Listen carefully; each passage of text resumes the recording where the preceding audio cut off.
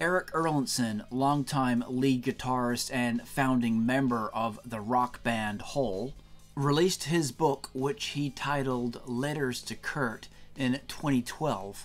And this book that Erlandson put together is basically a collection of poetry and essays and letters that he personally wrote to Kurt. All these letters were written long after Kurt had died. It was just stuff that Erlandson had wanted to say to Kurt. Erlandson, co-founder of the band Hole, of course, along with Courtney Love, Kurt Cobain's wife. And this is how Erlandson met Cobain, through Courtney Love. And going by everything Erlandson said, he considered Kurt to be a friend of his, and in his own words, he misses Kurt dearly. Erlandson also stated that he was with Kurt right up until the time just before he went missing. And here he elaborates on Cobain in those final days and talks about some of the ideas that Kurt was coming up with musically. You know, so he wasn't actually recording a solo album. That was like, you know, I never said that. It's just he was working out ideas, and I was lucky to be around him right before he went missing. And you know, I actually recorded something with him, working on one of his songs that was called Do, Re, and Me, or Do, Re, Mi, as it appeared on the Nirvana box set. Wow. And it showed that he was going in a different direction. And so interesting stuff there. Erlandson talking about Kurt's little final wee recordings he was doing for himself on cassette recorders, just putting down ideas. And he was stating there how he was even working with Kurt on that song Do, Re, Mi. We've all heard that one. That one's out there. But apparently there were more ideas and little gems there that Kurt was coming up with a whole ton of musical ideas.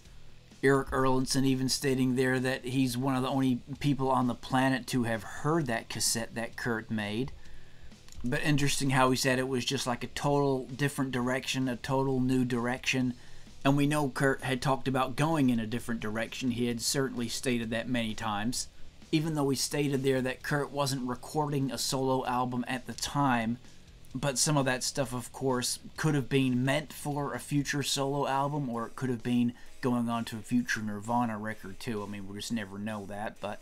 And as Erlandson mentioned there, that was right up before Kurt went missing, so that was like, you know, the final stuff that he would have ever recorded, right? The final stuff that he was ever playing. So, pretty interesting stuff. We're still missing him greatly, you know, well, and you could tell by the state of music right now. Yeah, no, and I think a lot of fans would love to hear those cassettes. Before I let you go, Eric, is it possible that those cassettes will be released? Will fans be able to hear them? I hope that someday somebody puts them together. Unfortunately, I think I'm probably one of the few people on the planet that's heard them, and wow. And I think that you know, I don't own them and I don't control them, but there are little gems that, you know, I think people would appreciate if they could hear them. But thanks guys for tuning into the video. This one was a bit of a what could have been scenario, but appreciate you guys tuning in and leaving your thoughts and comments in the comment section down below. As always, leave us a big thumbs up and subscribe to the channel if you haven't already. We'll catch you next time, guys.